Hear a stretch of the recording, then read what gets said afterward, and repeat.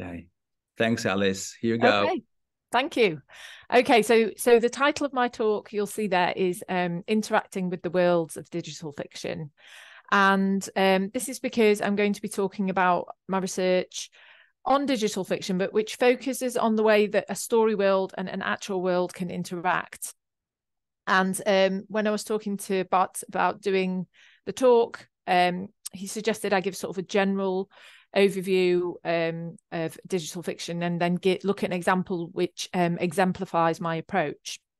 So that's what I'm going to be doing today. So the work is part of a larger project I've been working on with Astrid Enslin, where we have been undertaking empirical research on digital fiction since 2014.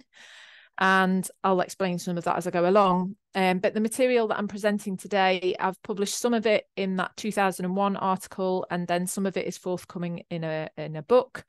So if you want to read more about it, you could do that there. And the research that I'm talking about today was funded by the Arts and Humanities Research Council in the UK. Okay. So as I say, I'm going to be showing you some of the research that investigates the way that readers and digital worlds interact.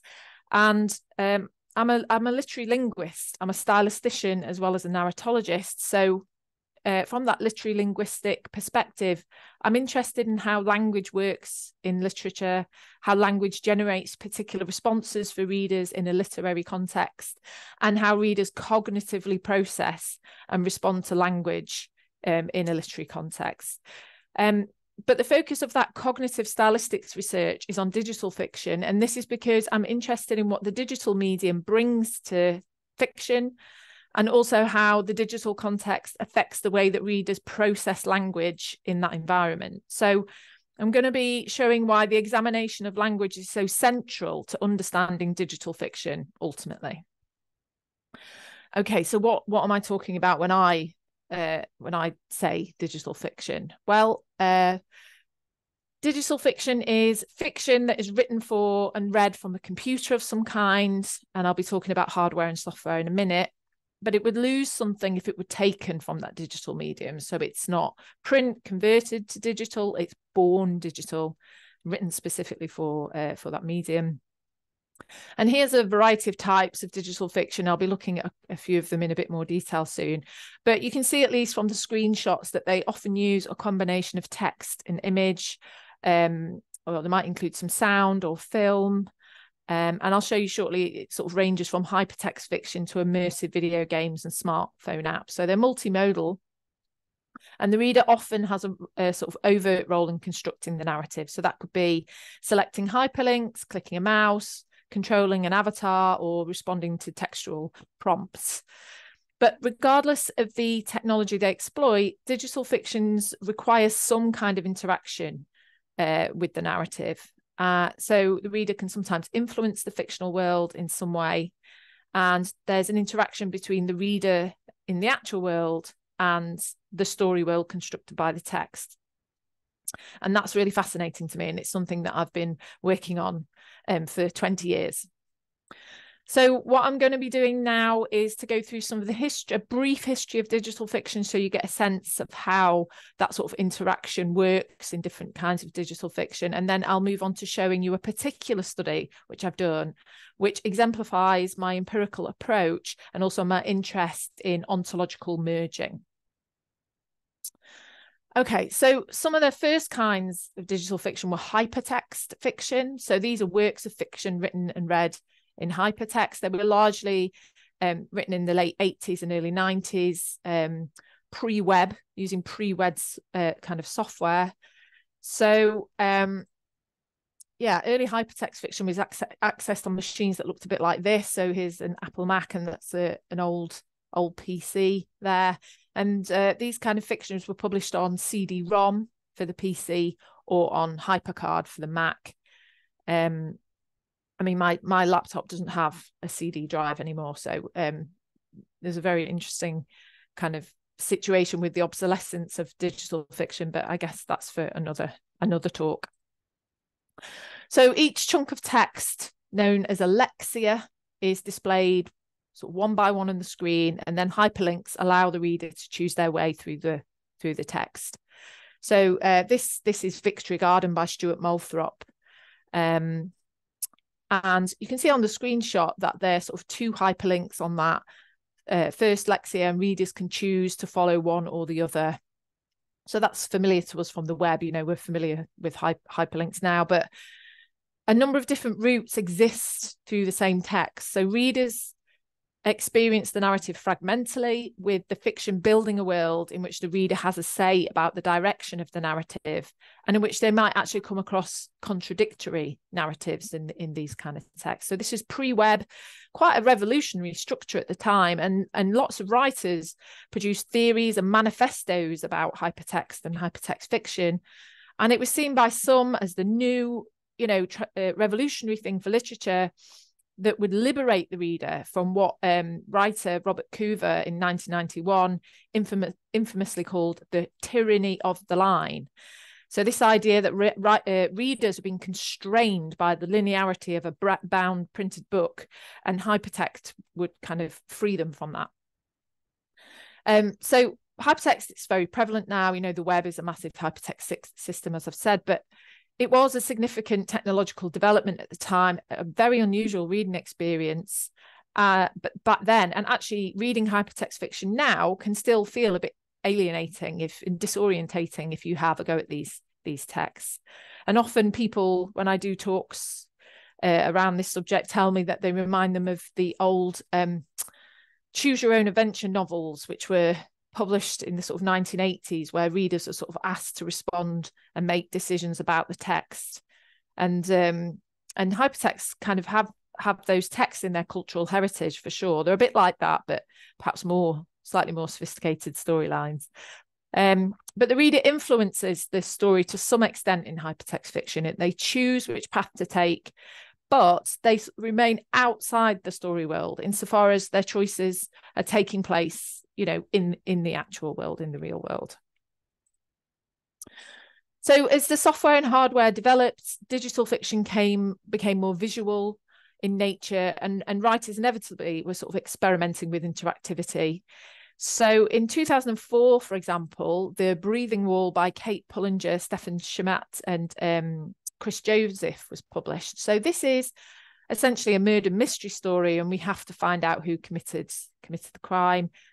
The text comes on a CD-ROM again, but the reader wears a headset with a microphone, a bit like the one I've got on, but rather than having the speaker in front of their mouth, the speaker goes under your nose. The microphone goes under your nose, and then the narrative is controlled by the pace of the reader's breath. So we get more of the story the calmer our breathing becomes. And then once the web became mainstream, writers could utilize the affordances of that. So this is 1001 by Lance Olson, published on the web in 2005. It's set in a movie theater in the Mall of America, and it documents the 10 minutes before the film starts. So what we can do is click on individual characters in that auditorium to reveal their thoughts and memories, and the narrative explores kind of consumer culture in the US, essentially. And the work uses hyperlinks to real websites. So if we click, for example, on Mall of America here, that takes us to the real Mall of America website on the web. So that is, the reader's taken outside the boundaries of the 1001 text to explore that link on the real web. So it's incorporating real world material into the fiction. And another one of my favourite works is Nightingale's Playground by Judy Alston and Andy Campbell. And this is quite an eerie first-person web-based narrative. It explores the relationship between two school friends, and the reader uncovers the story via navigating this three-dimensional world, sort of interacting with objects, and you sort of get fragments of the narrative coming up. And you can sort of pan around the room and explore the fictional worlds visually there. So you can see these works have a much greater visual depth than some of those earlier hypertext fictions I showed you, and they make quite inventive use of interactivity. They don't necessarily merge the actual world and story world, but they're giving reader a kind of role and a sort of maybe more pronounced access into that visual access at least. Right. So, and while web-based fiction is certainly still being produced, and hypertext fictions are definitely being produced, writers using software like Twine instead of the kind of older story space software, but digital fiction is inevitably sort of utilizing the latest technology. So some work is produced for apps for smartphones and tablets, and touch screen navigation is therefore utilized for navigation. So you can see on the second image there, you can sort of chase words around the page, and on the third, the page sort of opens up and shuts down like a concertina using the pinching motion. So there's an engagement with the materiality of the interface there, and sometimes that kind of bleeds into the story world itself. And of course, your phone is something, you know, people have it on them a lot. You're very familiar with that, and that's significant. I'll be coming on to that shortly in my main case study.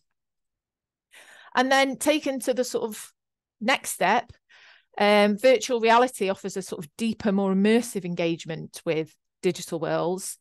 And this is being harnessed for storytelling. So in this kind of virtual reality experience, the user, the reader player, becomes disconnected from one world, so that's our real world, and sort of deeply placed in another digital space. So in this image, I'm experiencing a VR fiction by Andy Campbell and Judy Elston. Again, this is called Wallpaper. And they originally developed this as a kind of web-based piece, an on-screen piece, and they have now developed it as a VR story. So it's using sort of text, image, sound. It allows you to sort of plays the first person, the protagonist, entering their world. So here there's a kind of disconnection from the real world and full immersion in the story world. So that gives a kind of brief sense of the extent to which readers can interact with digital fiction and the different scales of involvement, interaction, and immersion. Okay. So as a literary linguist and a narratologist, I am analysing the way that language is used in these texts alongside the other modes, you know, sound, image, etc., to construct story worlds. And crucially, I'm interested in how interactivity contributes to world building. So how does the reader influence the fictional world? How does interactivity work with or against immersion? And in what ways does the digital world interact with the real world? So does it feel like we're entering a completely different space, as in VR? Or does the digital text play with the boundary between reality and fiction, as we'll see in my example coming up? Okay, so with those questions in mind, so the focus of the rest of my talk is on the empirical reader response research I've been doing for the past 10 years with Astrid Enslin, Lyle Skanes, Isabel Vanderboom, and Jen Smith, as part of a project that ran from 2014 to 2017, and we've been working on it since then, called the Reading Digital Fiction Project. And this work was conducted within the field of empirical literary studies, cognitive stylistics, as I talked about before, and cognitive narratology. So this is looking at how readers cognitively process text by combining linguistic and narratological analysis with insight from the cognitive sciences to show how texts generate particular responses in readers. So we've been working with readers and doing reader response studies in that context. So we've been considering whether existing literary linguistic and narratological theories can account for reader responses to digital fiction. And sometimes they don't, because the theory has often been developed in relation to print. So we're developing new theories so they can more appropriately account for the features used in digital media. So things like, you know, interactivity. And you can see the areas that we've focused on and the publications that have come out of this. And this is all coming together in a new book called Reading Digital Fiction, Narrative Cognition, Mediality, which is coming out with Routledge soon, very soon. I've been in touch with the publishers, coming very soon, either the end of this year or the beginning of next. So I'm going to be focusing on ontological ambiguity in an app fiction today. Astrid, I think, in previous iteration of this series, focused on the study on virtual reality, if you're interested in that one. Okay, so in the study I'm looking at today, I focused on a digital fiction app for smartphones called Karen. And this was created by a UK-based artist collective called Blast Theory.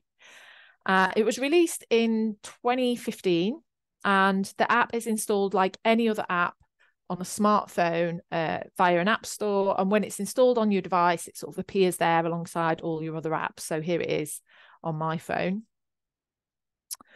So this is Karen, and the app uses full motion video to construct a fictional world around Karen, who's assigned as the reader's life coach. And over the course of 8 days, readers receive 17 short video calls, around 3 to 5 minutes, from Karen, and they resemble kind of Zoom calls or FaceTime calls. So I'm actually just going to show you a clip of our first encounter with Karen to give you a sense of what Karen can be like. So this is episode 1. This is the first time that we meet Karen. Let's hope this works.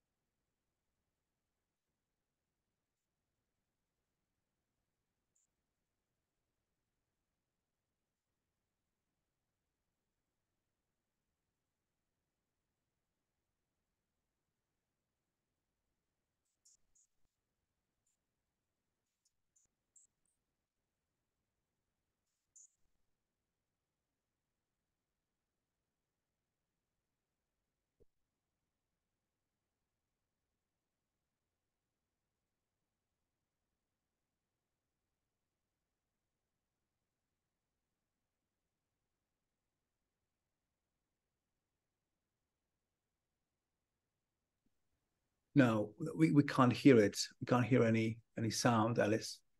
Okay. Oh, okay. Could it be one of the I think it's one of the settings on Zoom that you can hear audio from the computer? Could that be something? But I think it relates to all of us, people in the audience on Zoom and here in the room. Oh, okay. Okay. So you just can't hear it. Okay, that's weird. Never mind. I'll just keep playing it so you just get a sense of what she's like and what the interface looks like. Yeah, it's not essential, I suppose. Okay, so.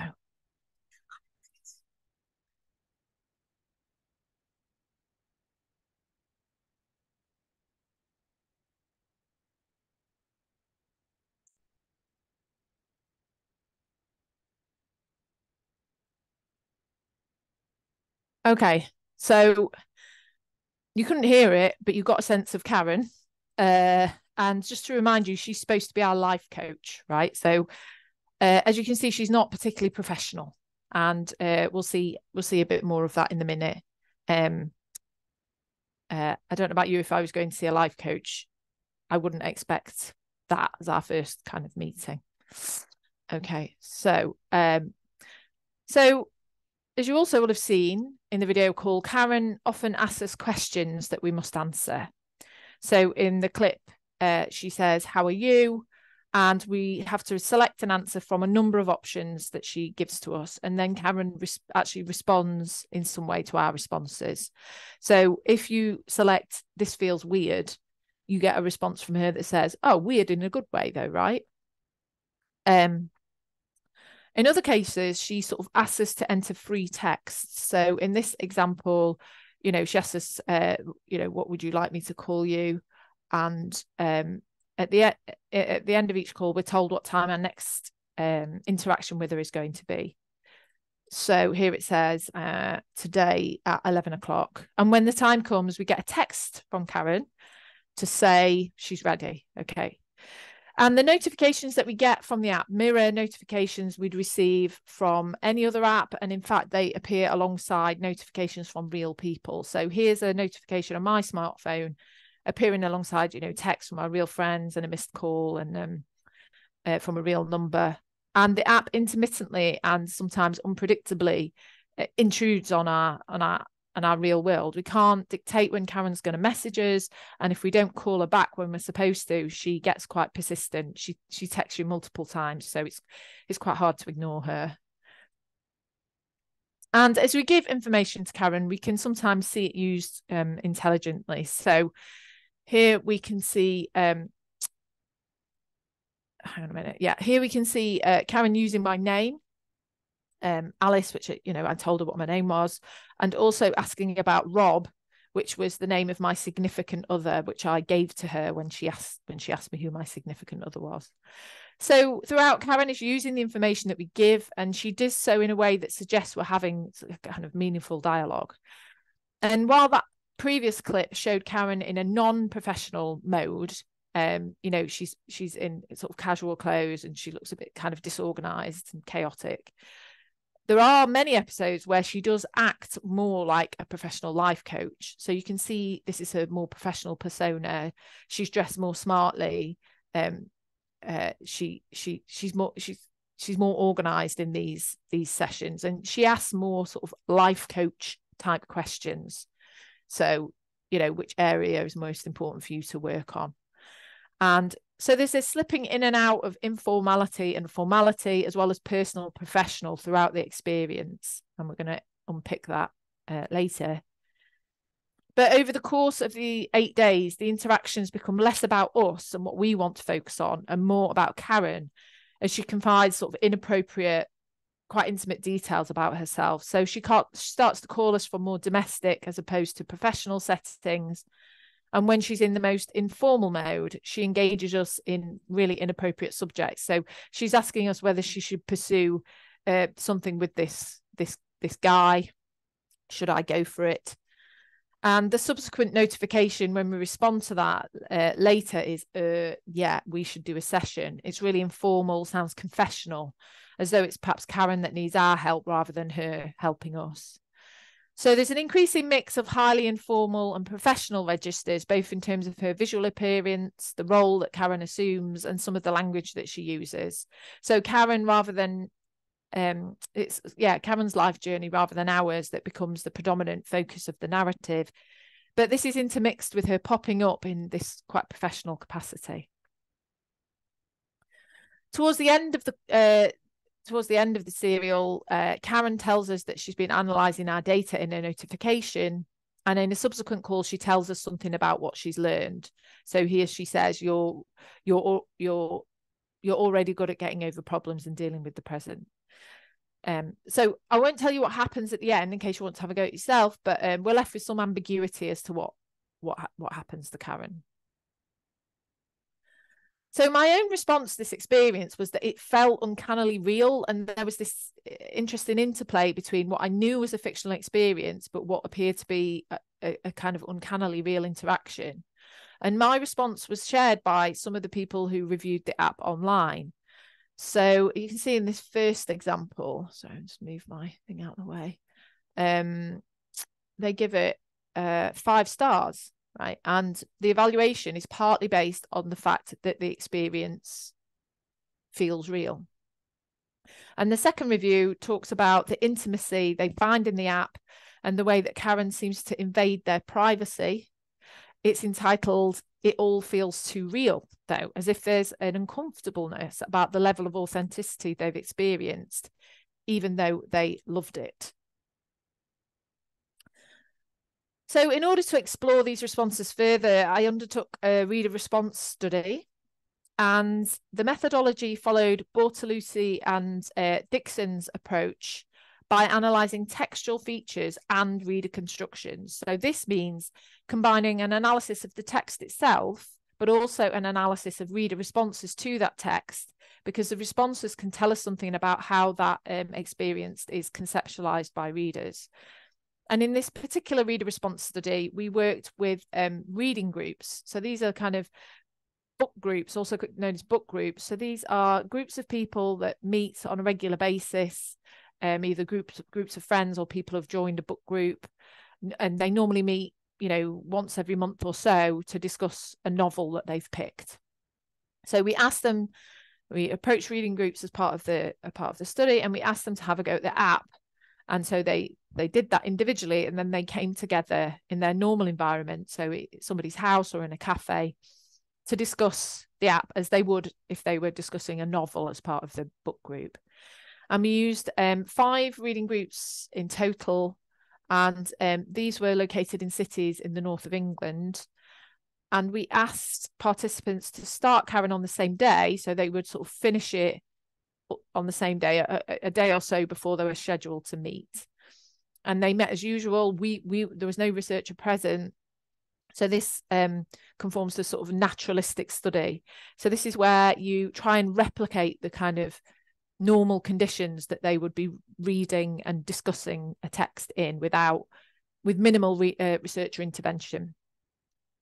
So they then recorded their discussion on a dictaphone, and we transcribed that discussion, and then we analysed those discussions for looking for themes, a thematic analysis, basically using a qualitative software tool called NVivo. So we're looking at what the themes that came up across those discussions, and looked at the language that the readers were using, and what that revealed about their relationship to Karen and the fictional world.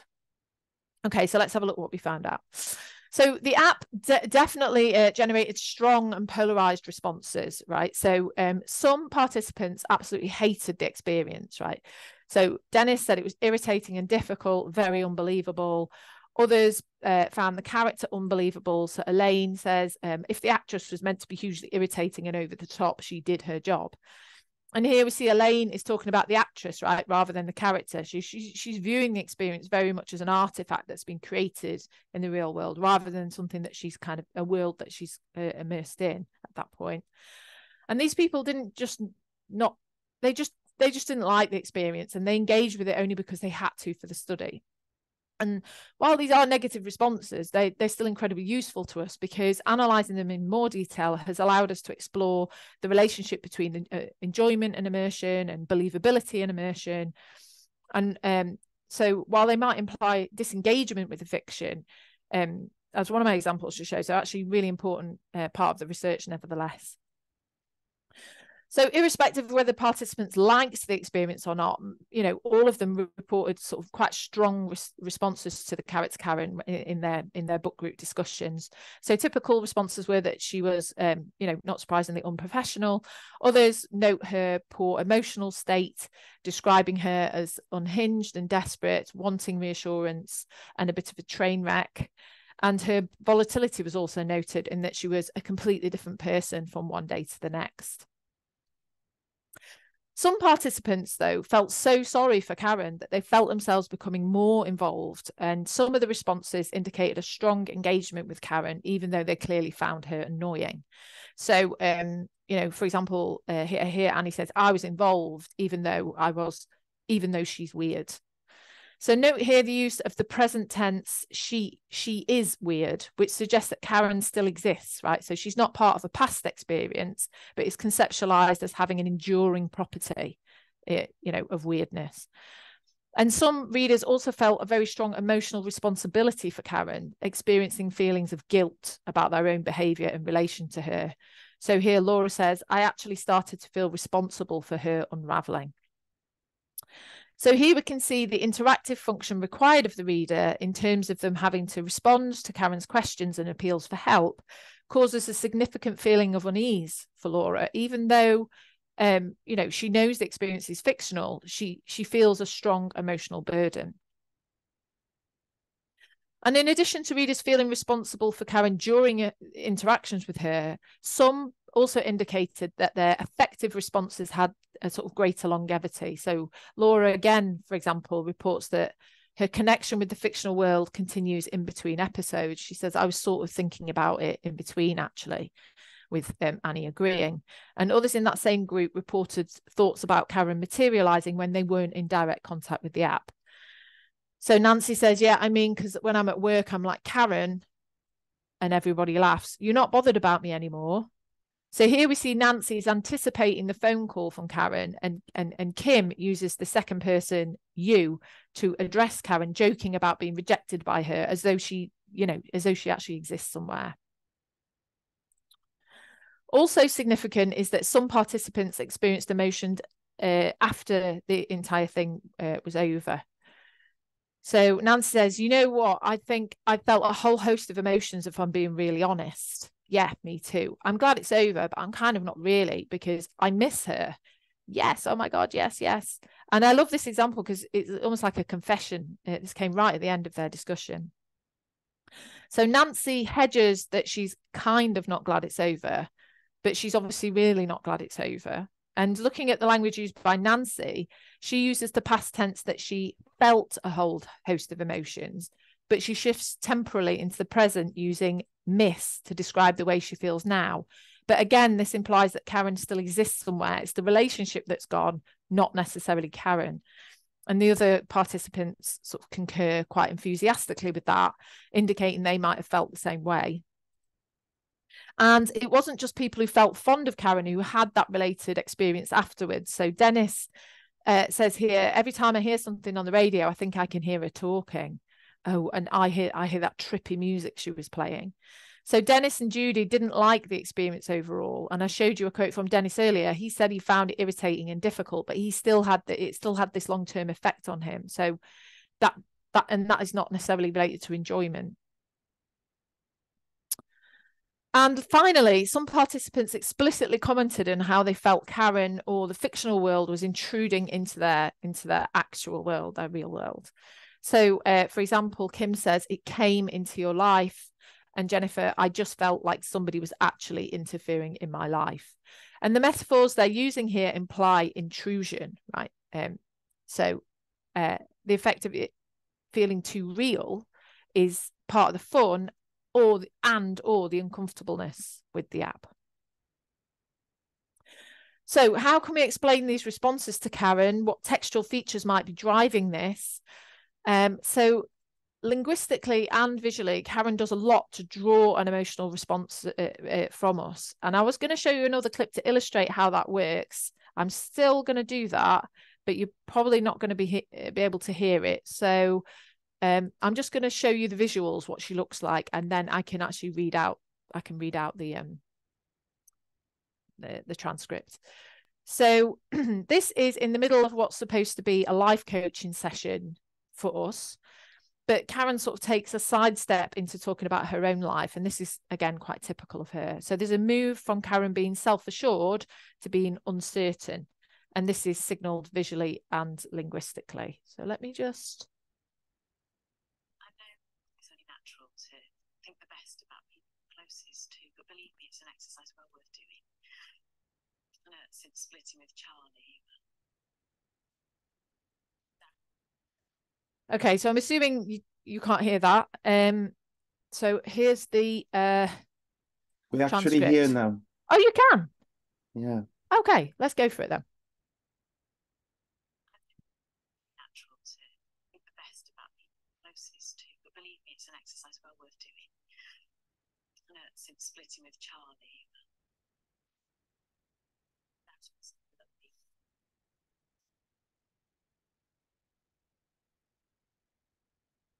Maybe you've had that feeling though, sometimes, that we're all part of some big pulsating universe that's driven purely by love.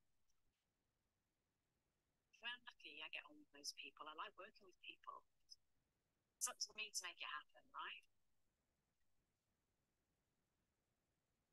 Okay, so how does Karen attempt to forge a relationship with the reader here? So, well, in the first part, Karen looks directly into the camera and she doesn't look away in that first section. And in terms of the language she uses, Karen uses what we would call strong epistemic modality. So this is language that demonstrates a high level of certainty. So it includes unhedged copulars like it's, it is, or that is, as opposed to something like it might be or it could be. And the modal lexical verb I know, and a series of declarative clauses or statements. So this shows self-assurance and confidence in what's been said in that first bit. But she then switches into a more sort of uncertain and contemplative style. So she looks away from the camera as if she's unsure about what she's about to say next. She also begins this part of the discourse with the modal lexical verb I know, but the overall language use suggests uncertainty. So the discourse marker, well, followed by a pause, suggests she's hedging what she's about to say. And she uses weak epistemic modality. So this is a modality that indicates uncertainty, right? With things like maybe and sometimes, which imply less certainty than the unmodalized assertions before. And when she does use unmodalized constructions like I am lucky, as opposed to something like I'm probably lucky, she's not necessarily convincing that she believes that. And she also ends with a tag question, right? For the reader, suggesting she's uncertain about the statement she's just made. Her belief that I get on with most people also seems deluded, because given her behaviour, it's likely that most readers have been experiencing some of the frustrations with her that we've seen in the reader response data and wouldn't necessarily get on with her. So there's this mismatch between how we're experiencing her and how Karen presents herself, or at least like how she'd like herself to be, even if she knows she's not. And this makes her seem vulnerable. So linguistically, she moves from being confident to unsure, and a stylistic analysis can therefore sort of unpick how Karen's language use leads to some of our participants' responses, such as Laura, who started to feel responsible for her, but also the participants who observed that she sort of wanted reassurance and is a completely different person from one day to the next. So this language use and behaviour creates a character that's very memorable, very affecting for many of the participants. And it might explain why the participants think about her outside of the experience, or why the experience sort of resonates with them so strongly. And of course, this is a small excerpt here, but it's quite typical of the way that Karen acts and the communicative style that she uses. So in terms of how the Karen app operates overall, though, we need to take into account how Karen communicates with us technologically. So because the entire interaction takes place on our phone, and something that belongs to us already, right? And because we receive notifications from her, like real text messages, the experience begins to bleed into our real life through the technology itself. So it's not just that Karen as a character is generating strong emotional responses, but it's also that she seems to be intruding into our lives, whether we like it or not, via the technology. And this medium specific aspect is really important, is, you know, integral. And also crucial to the experience is the fact that Karen addresses us with the second person pronoun you throughout all of her interactions with us, whether they're conversations, texts, multiple choice questions. And the multiple choice questions are really important in terms of putting us in a dialogue with her, because if we want to continue through the text, we have to respond to her question. But if we respond to the question, we implicitly become the you, right? And this places us in what media theorist Espen Aarseth infamously called a cybernetic feedback loop with the phone, with the computer, with the machine, in which information flows from text to user. So this is, in this case, via text messages, video calls with Karen, etc. And then information flows back again via the interactive function the reader can perform. So selecting responses from those on offer, calling Karen when we have appointments, that kind of thing. So this loop makes us feel like we're communicating with Karen and that there's an interaction and even a bleed between real and fictional worlds. So the reader data shows how reality and fiction can merge, and therefore how digital technology can alter our perception of what is real. So when Laura feels responsible for Karen, when people use metaphors about the experience interfering in their lives, when Dennis hears her on the radio, when participants miss or talk to Karen outside the app, there's this convergence or blending of worlds, or it might even feel as if Karen exists in the actual world. And this is really significant because it shows that a fictional world can become part of the actual world, or at least it becomes harder to distinguish between them, even though we know that's not the case, right? So it feels like it is, even though we know it's not. So previous stylistic and narrative theories didn't really account for this bleeding of worlds, because this is completely impossible, right? A fictional character can't really exist in our world because they're fictional. They exist in a fictional world only. And narrative theories keep the actual world and the fictional world distinct, like ontologically distinct.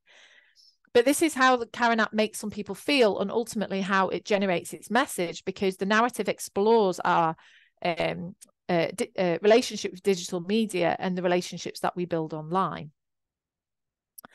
So to explain the effect, I developed a new theory called ontological resonance, which accounts for the way that some fictional experiences seem to merge reality and fiction, right? And in the 2001 article, if you wanted to read about it further, I draw on Peter Stockwell's concept of literary resonance and Ortiz Guattari's work on game transfer phenomenon to develop this concept, right? And I define this as ontological resonance as a phenomenon in which reading, viewing, or playing a fictional work, so across media, can result in a prolonged response and aura of significance, which is generated by perceived bidirectional ontological transfers between actual world and story world, both during and after the experience. So this concept sort of acknowledges the part that transportation plays in generating response. So readers are kind of transported in the world in order to have elements for it to be brought back into the actual world. So it recognizes the blurring of fictional reality that can happen in texts that play with the boundary between reality and fiction, but also the prolonged felt effects of those ontologically transgressive texts. So in Karen, ultimately, the digital technology through which we interact with her is the very thing this digital fiction teaches us to be cautious about.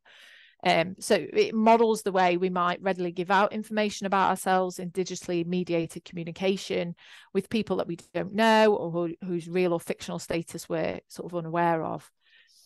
The experience is enabled by the combination of technology, so our smartphone, and the personal relationship we have with that, and the communicative style of Karen and the use of the second person, all working together to draw us into that text and generate ontological resonance. And just to finish then, while I've focused on Karen as exemplifying ontological resonance, I think we can extend this concept to other narratives. So for example, locative interactive narratives integrally sort of merge the actual and story world. So this is Zombies Run by Naomi Alderman and Rebecca Levine. This is a fiction that allows users to listen to an immersive audio drama while you're running, right? So it addresses the user in the second person, with promotional material exemplifying the merging of story world and actual world. So it says, while you run to the perfect mix of heart-pumping audio drama and pulse-pounding songs from your own playlist, you collect supplies to grow your base back home. So this app fiction sort of combines storytelling and gameplay in a story world with the reader-player's exercise regime in the actual world. So you're sort of running around, you know, your neighborhood, but you're hearing instructions, hearing audio recordings with instructions from your comrades who are directing you through this imagined zombie-infested metropolis.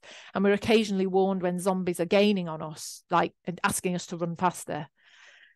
So the world-building elements in Zombies Run are actually sufficiently vague to allow the player to associate the descriptions with themselves. For example, hey, I'm going to call you Runner 5 because I don't know your name.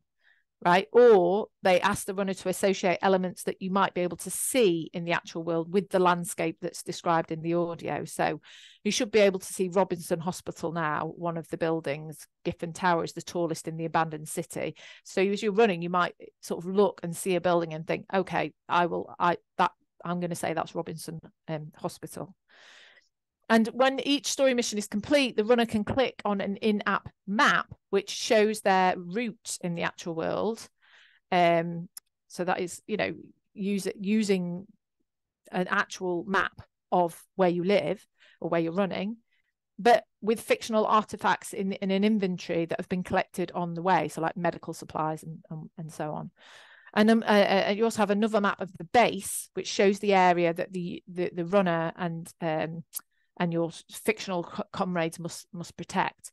So like Karen, the app uses the second person to address the reader as a character, but it also uses the reader's physical location, right? Creating this semi-fictional, semi-actual world narrative in which the reader's environment imbues the reader's kind of actual world with traces of the story world during the experience for sure, and potentially after as well. You know, you sort of might remember that. So it creates ontological resonance. And I'd be interested in other examples you have, as I'm sort of developing this concept a bit further at the moment. Okay, so I'm just coming to conclude now. So digital fiction takes many forms, and it allows or compels reader to interact with it to varying degrees and with different consequences. So the reader can be positioned squarely in the actual world, more pronouncedly in the story world, or somewhere in between. Reader response research, which combines the analysis of textual features and reader constructions, allows us to develop concepts such as ontological resonance, because we can pinpoint exactly how the text plays with the boundary between reality and fiction, linguistically and technologically. And reader response research in this context is vital to that, because it provides empirical evidence for these exceptional experiences, and therefore helps us to show how texts mean what they do. And I want to suggest then that absorption in another world, or the merging of worlds, the reader having an effect on that world, or the uncanny feeling that something fictional has entered our world, is one of the huge attractions of digital media. And it's something that digital fiction texts of all kinds play with to some extent. So they're offering very distinct narrative experiences, and these possible and impossible worlds are what I think makes them so enjoyable. So thank you very much for listening. Thank you very much, Alice. Thank you very much for this fascinating talk. Now, so I suppose we, yes, let's give it a hand. To the start. Yes, obviously. Thanks, everyone. Okay, let's open the room for discussion. Does anyone have a question to Alice? I have a question. Yes, go ahead. So I was curious about how does it affect the player of this current game or app, that it is some kind of like a long distance relationship, but you're aware that there are, you know, multiple players interacting with the same person, so it's like personalized but for everyone. So did you focus on this area of this issue? Mm-hmm. Okay, Alice, did you hear that question? Partially. If you could just repeat it, that would be helpful. Thank you. Okay, so the question was, what about the fact that the app was the same for everyone? So on the one hand, it was personalized, right? Like your name, right? The significant other name. So it was basically just Karen talking to you. But at the same time, the awareness, right? That other people are experiencing the very same thing. Yeah. Right? Because that's what it was like, right? That Karen is the same kind of content for everyone. Yeah. So have you looked into that issue in your research? Okay, it was a bit broken up, but I think I got the gist of the question. It's a great point, isn't it? Because we're having what feels potentially like quite a personalized experience, knowing that you know, Karen is doing the same thing with other people. So what effect does that have on our on the participant responses to it? Thinking back to the data, I mean, nobody talked about that kind of conceptually, or kind of philosophically, if you see me. But what participants were doing were comparing their relationship with Karen to each other's. Like they'd say, "Oh, she said this to me," or "Do you remember when she said that?" Or and different things seem to affect readers depending on their personal circumstances. So, for example, there was one reader who grew up in a particular town that Karen sort of mentioned at one point, and in their response they were sort of saying, oh, I wonder if I've seen you down on the seafront before or something. Again, it was one of those kind of ontologically resonant things, like pretending she was real or not. And yeah, people would sort of compare their experiences to it, but we didn't sort of focus on that specifically. I don't know if that answers your question. Please feel free to come back and ask me again or clarify, because I partially heard it. I think that's what you were talking about. But that was, I think, the issue, that people experiencing the world of Karen, yeah, one hand, exceedingly personalized, right? Calling us, messaging us, calling us by our names, but at the same time, the same experience being exactly the same for anybody else. Yeah. And if people in your surveys did not address that issue, perhaps they were talking to each other about certain, because if they started the experience on the same day, so supposedly they were receiving the same notifications at the same hours, so their experience was unilinear, right? They're discussing the experiences with on specific days, on specific times. Do you have any responses of this sort? No. So they would have each experienced the app over the 10 days individually, and we said, don't talk to each other about this app until you come to your book group and discuss it together. Yeah, so they didn't do that in advance. But it's curious, that, isn't it? And I guess this is part of what I find so interesting, and it is part of the fictionality, is that they know it's fictional. They know Karen is ultimately being played by an actress. They know it's not real, right? And all their kind of book group peers are experiencing the same thing, right? But nevertheless, even though they know it's not real, nevertheless it has that profound emotional response on them, and I just find that completely fascinating. Yeah It's sort of it has this sort of parasocial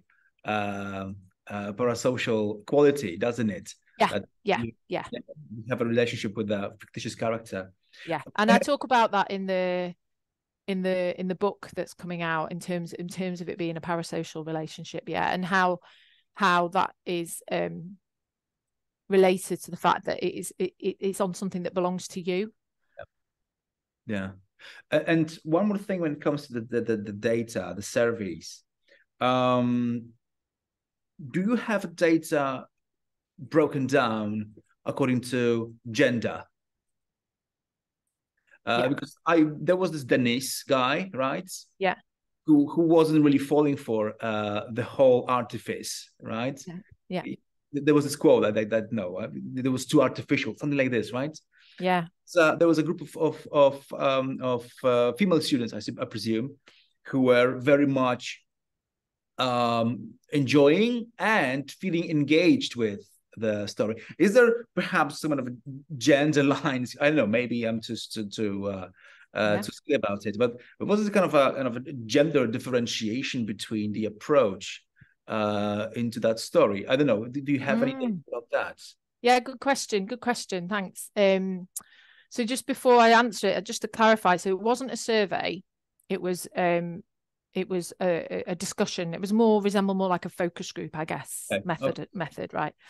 And it wasn't with students either. It was with existing book groups in the north of England. So these were people ranging from sort of their early 20s up to their late 60s, different professions. And it was purposive sampling. So we basically approached these people because the book groups that they were in had an interest in reading texts that were might be experimental, or some of them sometimes would go and watch a film and then discuss that, you know, so they were interested potentially in different media. So that's something about them. A lot of book groups, I think research has shown that there are a lot of women in book groups, right? So and that played out actually in that we had more women participants than we had men. I can't say actually there was a difference in the responses to Karen in that way from a gender perspective, but what I did notice is that there was in some ways, and you would expect this because in book groups, they form a sort of community of practice in which they have particular ways of talking about books, and then there will be roles established within those book groups. And so what happened is some of the discussions in like one book group were quite dominated on the negative aspects of it, right, and then talked about the positive aspects a little bit. One of the other book groups was like talking more about the kind of things that they enjoyed, and then that was inflected a little bit by some of the stuff they didn't like so much. And for example, one of the book groups talked, well, actually it was mentioned throughout all of the five, but one talked quite a lot about the ethics of this app. So, you know, is it ethical to do this? Is it ethical to dupe people potentially? And I talk about this in the book that's coming out, because even though Karen is listed on these app stores as like a fictional experience, like entertainment, I think it's tagged as, in the empirical work that I did with reviews of that app, some people mistook it for a real life coaching app. So they started it thinking they were being life coached, and then sort of realized that they weren't. So there was some discussion around the ethics of that as well, and that, you know, and that was both men and women. So I don't necessarily see that the men hated it, the women liked it, or, you know, women experienced ontological resonance or whatever. But it's an interesting question. Yeah. Okay, thanks. Anybody else from the audience? Can I ask a question? Yeah, sure. Yes. Heard. Hi. Sorry. Hi.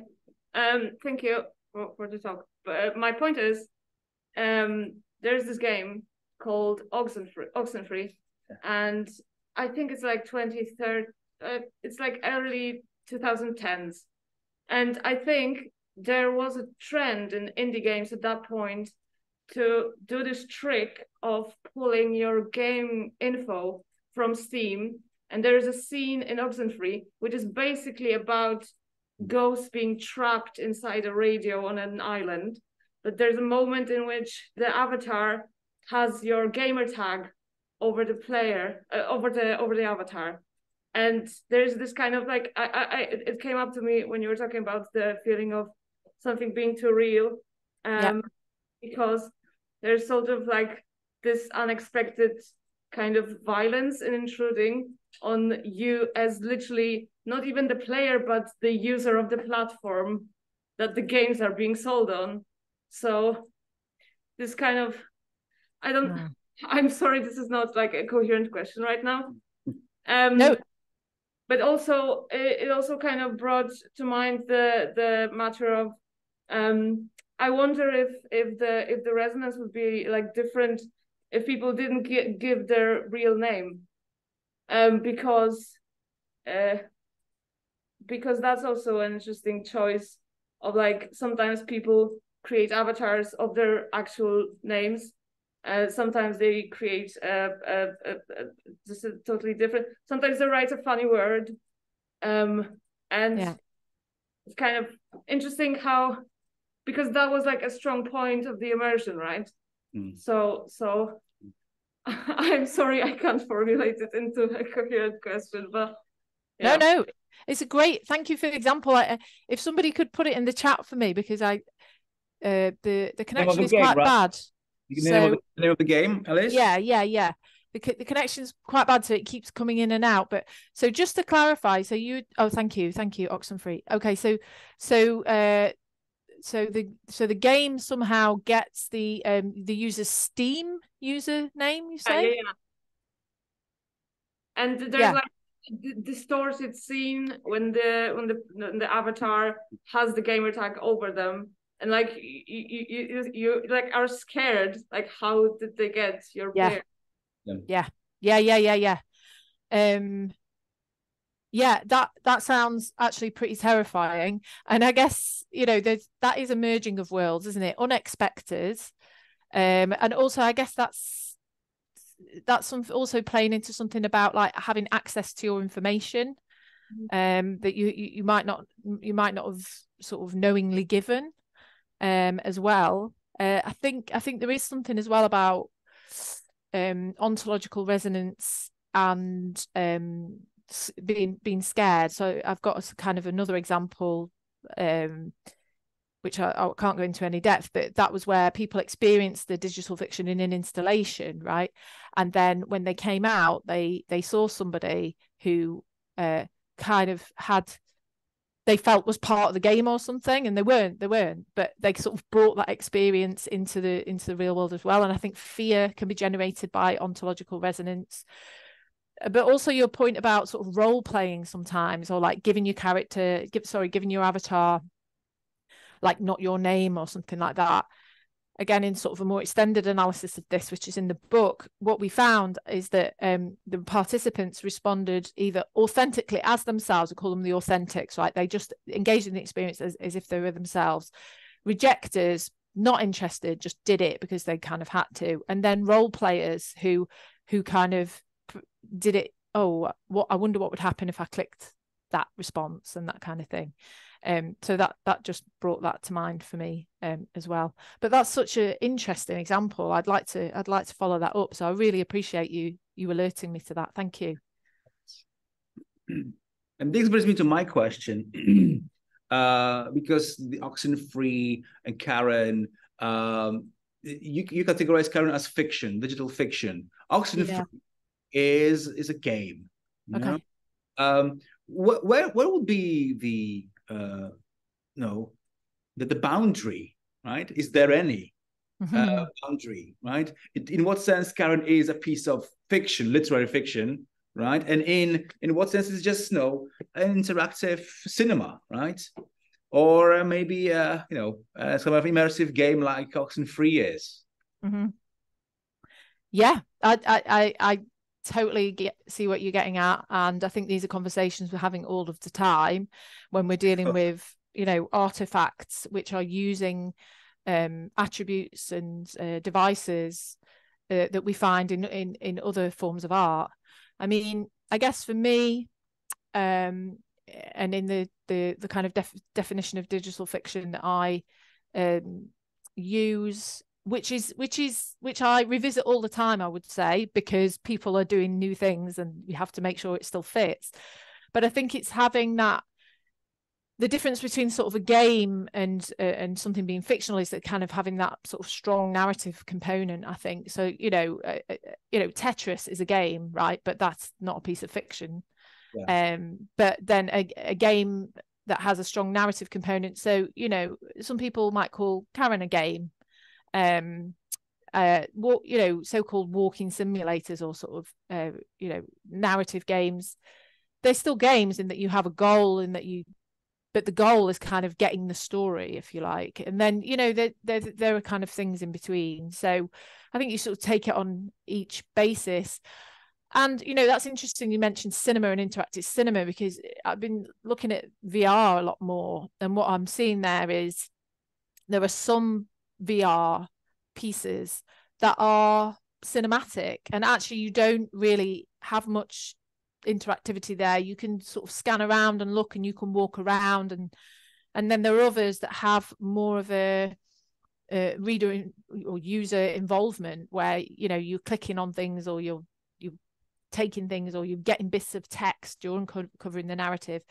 So I mean, that's what makes it interesting, I think, is there's these different kind of forms of expression, artistic expression, and I think we just have to think about what they're doing, and is this something that we can look at as something that is a fictional experience?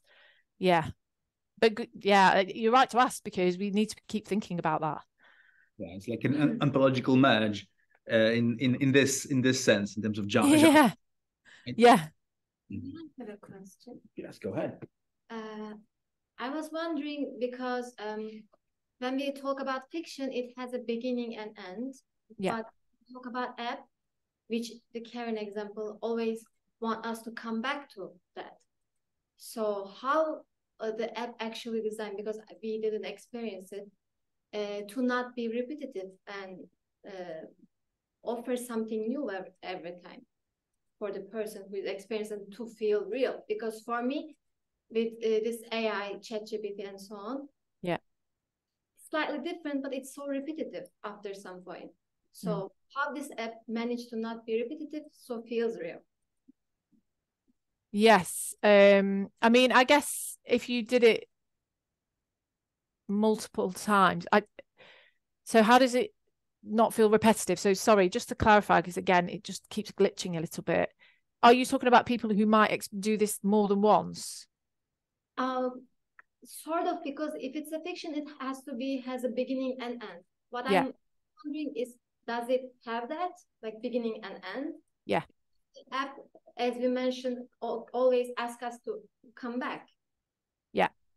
Yes, it definitely has a beginning and it has an end. Yeah. So I just remind myself of how many episodes are. I think there's something like 17 video calls in the end. It takes over the story is spread over about 8 days. So there is an end and there is a beginning. Yeah. And it's almost like, serialized fiction, basically. Sometimes you get like 3 calls a day, quite short. Another day you might get 1. I mean, they're very short. They're about between 3 and 5 minutes each. So it's kind of like a serialized fiction, really. So it doesn't, I mean, again, this is anecdotal. For me, it doesn't feel repetitive because there is a narrative, there is a story, and without giving away what happens, there are things that happen. There are sort of other characters that come in, that we're really sort of following Karen's life, and there's another character who comes in, who speaks to us at one point. So it is I find it quite entertaining. I mean, it's tragic. It's tragic. I find it quite entertaining. But also, I have done this experience quite a lot, right? Because I'm interested in examining it. But interestingly, when I first did it, I had to make the decision: am I going to do this as myself, right, or am I going to sort of play a role? And I've done both of those things, and I found that enjoyable. I found that enjoyable to sort of, choose a response that I wouldn't normally choose, or that feels controversial to me. And also some of the questions that she asks, right, and then we get these multiple choice answers. You get quite sarcastic responses to the questions. It's almost like trying to second guess what a particular reader would be feeling at that point, which I personally found quite humorous. So yeah, I mean, I love this app, right? But I see, and I have evidence from our data that it's definitely not for everyone. Yeah. Thank you so much.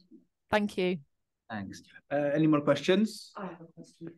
Could you please come over? Yes, my inputs. Oh no. No, listen.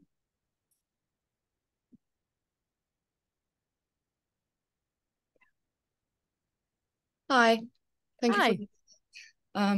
My question is, maybe it's like very general, but basically I wanted to ask you, do you think this kind of app or game or literature or fiction, is like a symptom of a larger, maybe not issue, but an aspect of our contemporary world? Because we are talking here, you mentioned here the parasocial relationships, right?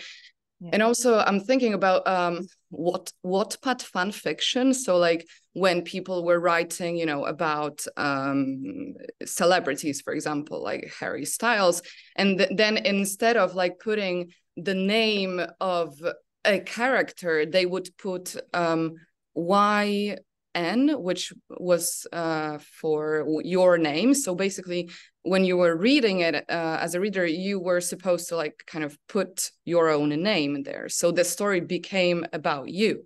And usually, of course, it was like a romance story between you and like a well-known celebrity, right?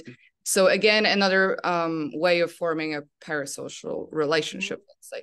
And also, because what I'm thinking is like, does this say something about our ability or a way in which we form intimacy and, you know, basically just human connections? Because right here we have a proof that I think your study showed this, that we can form a emotional connection with someone who doesn't exist, right? Yeah. Mm-hmm. Yeah. So is this part of our great question? So is this part of our sort of current condition or whatever you're saying? Is this part of like how things are in contemporary life? Yeah, I mean, I guess so. It's not my area necessarily, but I mean, I guess the technology will always be there, and these things historically did happen. Parasocial relationships people would form with radio hosts, people on the telly, you know. But I think there is something about the digital technology that makes it different. So one is the interactive element, potentially, and that kind of putting yourself in that loop. But the other is this ontological ambiguity that can be created in digital media. So like sometimes you could interact with somebody and you don't know if that's like AI or a real person or somebody pretending to be somebody different. And I'm interested in that context. And Bart, I know you are, and I defer to you on this as I'm getting started on this, but in terms of this being like a post-digital context in which, you know, I'm talking about the fictional world and the real world, right, in this distinction, but actually in a kind of post-digital context, the idea being that actually that distinction is less pronounced now because it's just the world. So I think that is also, you know, that is also relevant here in terms of those relationships that we can form with people. What does real mean in that context?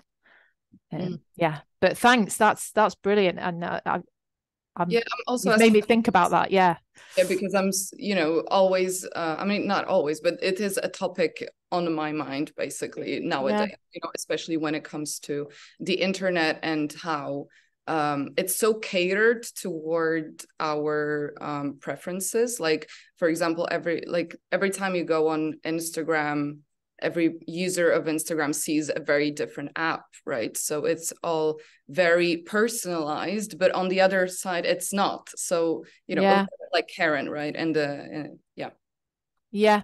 And I guess you're right, it's very personalized, but it's also not.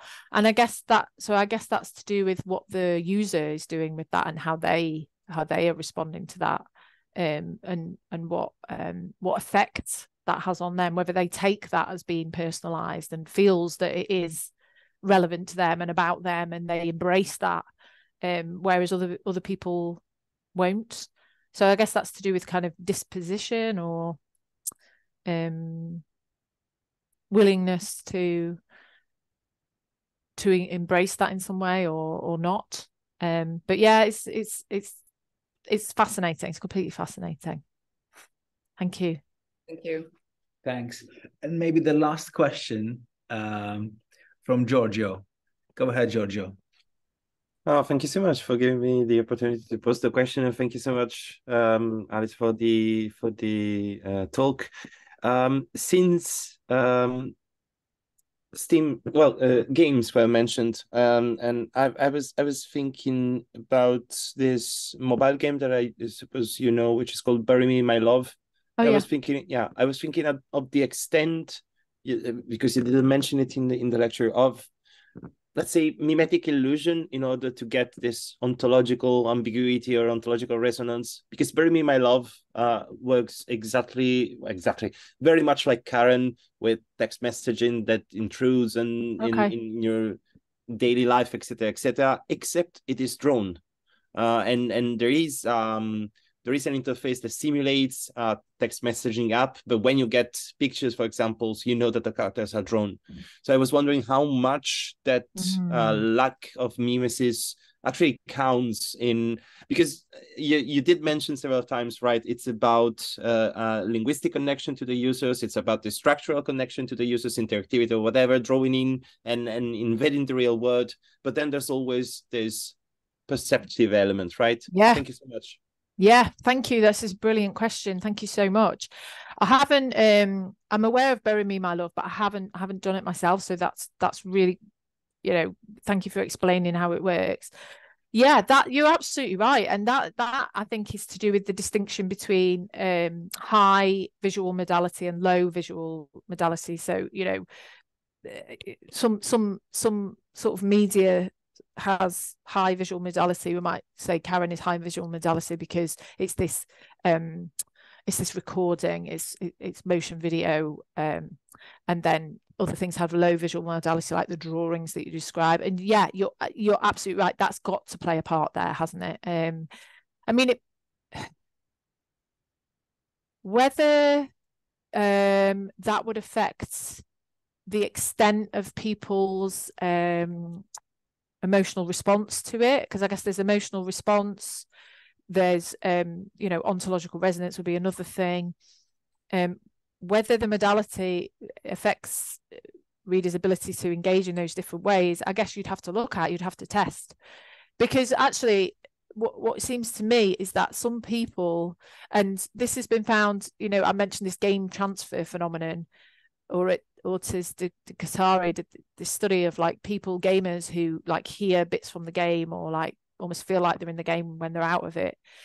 And that seems to me, it's almost like some people are sort of predisposed to that. Not essentially predisposed to it. Like some people enjoy it, some people embrace it, some people allow it, sort of thing. So maybe, I don't know because I haven't done the study, but I wonder if some people, even though Bury Me, My Love has that more low visual modality that's drawn rather than it being a sort of recording, whether some people would still experience those strong emotional responses, maybe, feeling like there's an ontological resonance despite that. So some people it would have a more profound effect than others, perhaps. But that's given me a lot to think about. Thank you. That's really a great question. Thank you. Okay, I think we need to wrap up. So thank you very much for everyone present in the classroom and in the Zoom. Thank you, Alice, for talking to us today. Pleasure.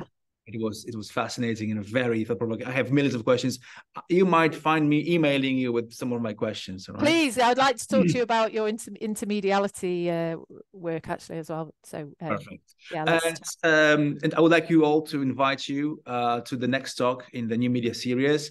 It is the 27th of October, 11:30 Warsaw time. My guest will be Scott Redberg from the University of Borgen. So see you then. See you in 2 weeks. Take care. Have a good day. Alice, everyone. Bye-bye. Cheers. Thank you, everybody. Thank you so much.